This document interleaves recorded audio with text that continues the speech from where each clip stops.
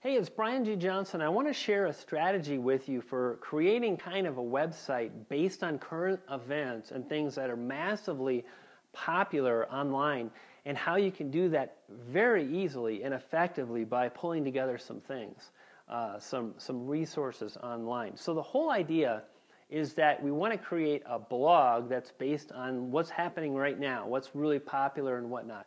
Good example, The Voice was on last night. Music show, I like music, I like to watch The Voice, and I can pretty much guarantee there's a fair amount of people searching for information about that show and the episode. Now, if there's a big news event, that could be another popular thing that drives a lot of search traffic.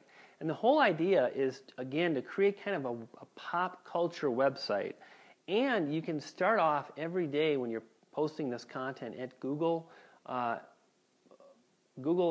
alerts, Google Trends, guys. So many different Google properties. Google Trends will literally tell you what keywords are really hot right then when they're happening.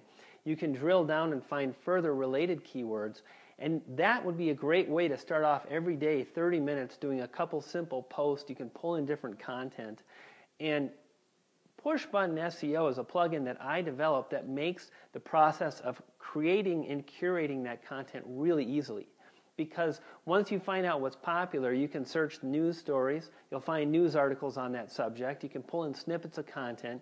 You can pull in related videos. You can pull in images from Flickr. You can link out to related blogs. And it becomes really easy to create content based on the very search terms that are driving enormous amounts of traffic, and you have a chance to capitalize on that. So I wanted to throw out that strategy, kind of the whole Google News, Google Trends, and so on, and how you can leverage that kind of a strategy with your website building, and how you can use push button SEO to help simplify the process, allowing you to create more content, drive more traffic, and ultimately make more money. So, hey, that's the tip for today, guys. Brian G. Johnson, marketingeasystreet.com, and I've got a link below this video to the site. Lots of great content on how you can drive more traffic and make more money online at Marketing Easy Street.